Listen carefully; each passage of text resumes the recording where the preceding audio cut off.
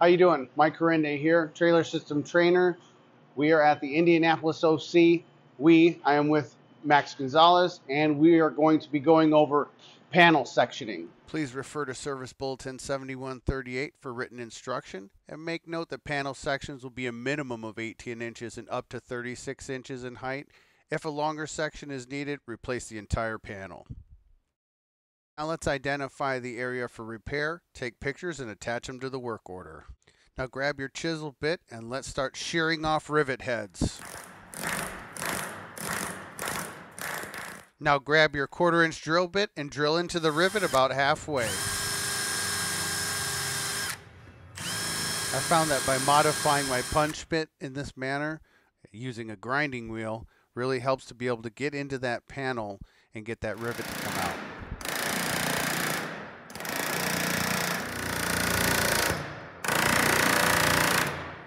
There's the rivet popping out, and you're only doing half the post, so that's what it looks like from the inside.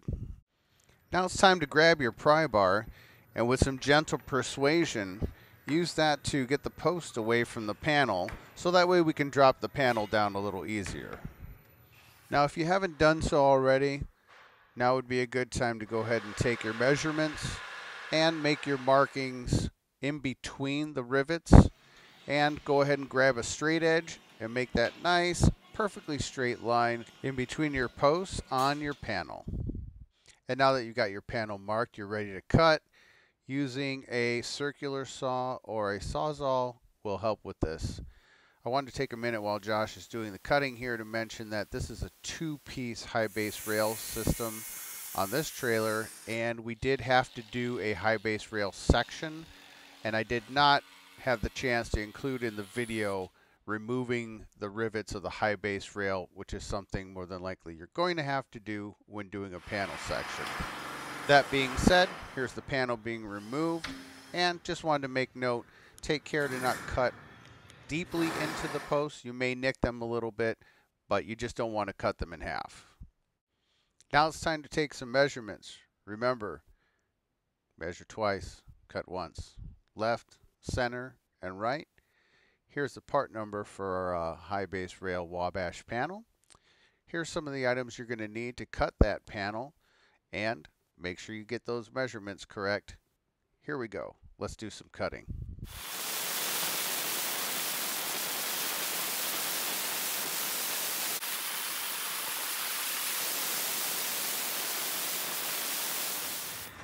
Now that you got your panel cut, it's time to do a test fit. Go ahead and put that panel into place, make sure that it's secure, check your measurements, and recruit some friends if necessary to hold it into place.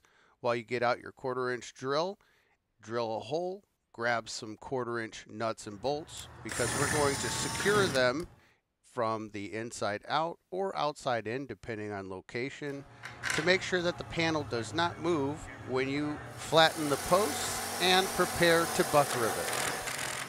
Now that the panel is installed, gently flatten the post with the appropriate tool. Here's a look at what the panel looks like, all bolted up.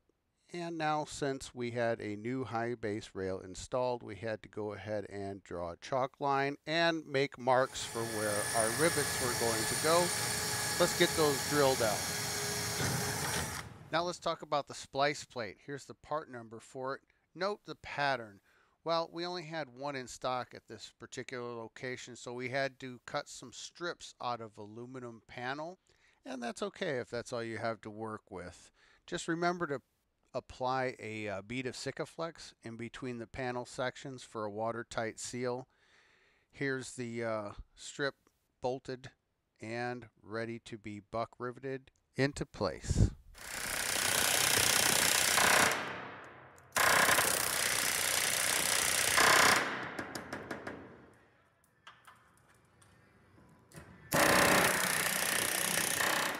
Note that the posts are shot from the outside, whereas the panel is shot from the inside. Now if you listen closely,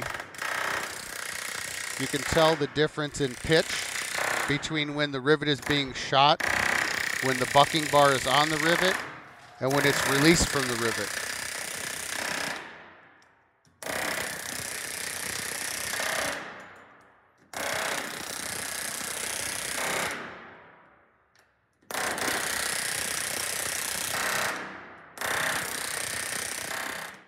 Use the proper length rivet for the area of the panel you're working in.